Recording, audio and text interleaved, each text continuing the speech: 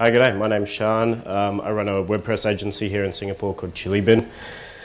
And as Rob said, part organizer or co-organizer of this meetup as well. I've done a few talks previously on bits and pieces. So my talk today is mainly around white labeling WordPress. So removing the WordPress part of it and kind of branding it towards either your company or to yourself, kind of replacing your logo and a few other bits and pieces. So I'll run through kind of what we can do in terms of what access we have, and then some of the plugins and things to make it easier. Because I'm a developer, there's some code in there as well. So if you want, I can share these slides at the end. But we'll kind of get started in. So first thing that you see once you log in is obviously the login screen. And it's remained, well, this way since probably WordPress 3-ish. So it looks pretty boring, I guess. It has the WordPress logo up the top and then username and password, pretty standard. If you do have two-factor authentication, there's a few other buttons and then some single sign-on buttons you can install with plugins as well. But it's remained the same for a long time. This is the login for WordPress.com, and as you can see, there's some extra functionality there. It's powered by Jetpack. And there's a login with Google as well. So here's an example of kind of just a really simple thing that I did for my background and my site. Essentially, change the background, change a little bit of CSS code on it, change the logo, and that's it really. So change logo, new background, change fonts, and then change the button style. So just to match my branding. So I'm pretty much the only one that sees this, me and my staff, but for me it's important to have the branding consistent across all different platforms. So clients don't see it, but that's important. So another example of something I just whipped up quickly, this just pulls an image from Unsplash, so just a random image. I replaced the WordPress logo with the WordPress.org logo, and that's just taken directly from the WordPress site as well. So it can be done pretty easily, and there's a little bit of code here, if you can see that. But I won't go into too much detail about the technical sort of code, but essentially what it does is it just injects a little bit of CSS onto the login panel. So it enqueues this CSS, and the information there, body.login, is just for the body to grab an image. So it grabs a 1440 by 810 image, random image, sets it as the background and uses background size cover to fill the whole space. And then the body login H1A, which is essentially the WordPress logo. Some people get confused between WordPress.com and WordPress.org, so what I did is I just threw it up the WordPress.org logo. So there's a couple of options there that you have to set the background size as well as the image size. So that's how I do that. There's a couple of other tweaks that I like to do on all my client sites as well. Traditionally, the logo up the top always links back to WordPress.org. So I make a change just to return the home URL, so the my site logo, my site URL, sorry. And then if you highlight or hover over it, it displays WordPress. So I just return my name of my blog as well. Just little small things, but things that I find are important and add a little bit more value as well. If you're selling sites, something like this may seem really small, but to some companies it's really important, so it can add a lot of value with 20 lines of code.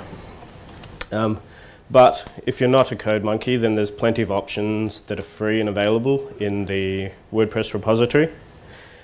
So there's one that's been around for a long time, which is by Mark Jackwith, which is login logo. Essentially, there's no options for that. You grab a file, loginlogo.php, login-logo.png, sorry, or an SVG or a JPEG. You throw that in your WP content directory, and it just replaces the logo. So not too many options with that one, but it's really simple if you just want to change the logo. There's also WP custom admin login page logo. There's so many of these, I just picked these 4. They seem to be the most popular ones. This one has a lot more options in terms of changing. You can upload your logo through the admin, you can change custom CSS, you can replace a text message like a welcome message, and things like that. There's the custom login one by Binary Moon. That allows you to upload a background image as well as the other options, uploading your own logo, welcome message, and change some CSS. And the other one, Theme My Login, this one's quite popular because it removes this whole, this whole page at all and moves this into the front end of your website. So it essentially uses a normal page template and then replaces the login functionality on there. So it looks exactly like your current branding, just a normal page, and has the login that way. The same as it has your forgot password link and things like that. So login and registration you can kind of keep on the front end and nobody will ever see the back end. So it's a good one for keeping on brand there as well. But check out the repository. If you just check in the login logo or something like that, there's plenty that will come up. There's some paid ones as well, but most of these will get you there. And there's one that I'll look at a little bit later that kind of does all this and more. The other area that you can customize is the WP admin area. And I always add about 3 or 4 little snippets on this one. This one adds some code to remove the WP logo. So if you look in the dashboard, it has the WP logo up in the top left-hand corner next to the dashboard. So I remove that. And this code itself, in the bottom left-hand corner of each page, it says like proudly, thank you for creating with WordPress, and a link back to WordPress. I just changed that to say, the website was built by me. Just so, sometimes you have staff that come through the site that may have moved on, but it's a nice kind of link back to, who created it. You can add some support text as well down there. As always, there's plugins that do it. There's probably one main one, which is WP White Label CMS, by Video User Manuals. It hasn't been it's been updated recently, but the UI of it is a bit terrible. It's still using some free icons that look like they're from really early versions of a KDE, GNOME, the Linux operating system. But anyway. There's plenty of options and can be assigned by user profile. So you may have the editors that have no access to certain areas and admins have access to other areas. You can kind of control that as well and show different dashboards. You can bring up things like if you want to show your RSS feeds on the dashboard, you can show that and all your blog posts will come up into your client websites. And you can change the login logo, change the header and footer and all that code that I showed before, just with a few option checkboxes. So have a look through that one if you want as well. And what else can we customize? There's quite a bit actually. There's these 4 plugins that I found. One's called Adminimize. Yeah.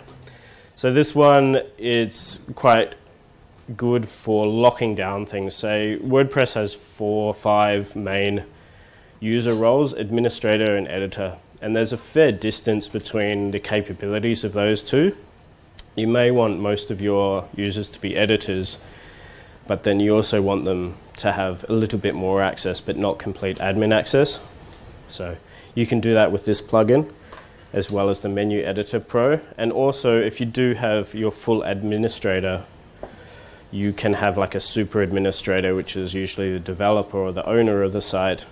And then what you can do is remove a whole bunch of plugin menus that can really clutter up the interface and give your client an experience where they have 3 or 4 things to choose from. There's also Fancy Admin UI. That is, I should put screenshots on, shouldn't I? That shows a clear blue-gray theme, and there's a slate admin theme, and there's a WP notification center as well. Actually, is there Wi-Fi here? It's alright, Anyway, have a look at them. The Slate admin theme changes the kind of default admin theme to look really dark. The fancy admin UI one is kind of like a material design style. And one plugin that I really like was developed last year called WP Notification Center. Sometimes if you've been into a website that hasn't been updated in a while, you'll find that there's like, at the top, there's like 5 or 6 different messages. So, you know, please donate to our plugin, or, you know, there's a new update. Some of them you can dismiss, some of them you can't dismiss. But this WP Notification Center essentially moves all those into a separate page. So you can keep it clean and clear, and then you get the little red icon in the top right-hand side next to your name where it says howdy or hi. And you can view it that way, so it keeps it nice and clean. Why? Why waste your time doing all this? Essentially, so it reduces clutter for your clients, removes the branding and causes confusion. Sometimes people don't necessarily want a WordPress website, they just want a website. And confusing WordPress, WordPress.com, WordPress.org with the company that built it can kind of tying all that together and being a website provided by X company can help with that as well. Increases some professionalism as well, so people are more comfortable using something than a generic WordPress one if it's branded towards your company. You can offer additional support, so like I was saying, you can include dashboard videos, you can include RSS feeds from your blog, and then, you know, I don't know how many people actually use the dashboard, but there's a lot of things on there that aren't useful, so you can make that a useful space for your clients as well. And that's it from me. So it's me, Shaan. I run Chili Bin Web Design here in Singapore. Any questions? Don't be shy. Okay. Yep. So where can we find the head section of our website? So I wanted to verify my website with the search console of the Google. Yep. But it requires to add the code in the head section, body section of the website. Yep. But I don't know where to find it.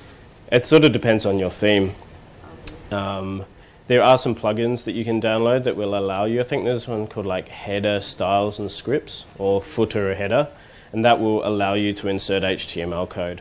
Also, if you're just using like Search Console, then you can, if you're using Yoast SEO as an SEO plugin, I think in one of the options there under, they've changed the UI lately, but under there you can actually add in the HTML code in there and then authorize that way. And then I've got a question. What are the legal implications for really changing this stuff up, especially like keyframes and stuff? So like if we amend too much, are we violating it? Well, it's an open source software, so you can change it as, if I wanted to go through there and change the source code of my website, then that's completely up to me. It may break, but it's open source, so once you've downloaded it, it's free to do what you want with it. Distribution is where you can get into trouble, selling, as long as it's under the right GPL license, and that's a whole nother topic, but yeah, as long as it's for your own use, then it's fine, and for certain sale as well. Is it worth to pay for those paid plugin to do the white labeling? So the white labeling CMS, this one here, that's free. Yeah, there are paid ones. There are paid ones, Is it yeah. worth it to buy? Not really. Not really? Okay. If you find that something like this doesn't do anything, you may find some snippets that you can chuck in there that will do the extra a little bit. The UI is probably a little bit nicer. There's one, White Labeling CMS. It's a very similar name that's in Theme Forest or Code Canyon, but they're very similar, yeah.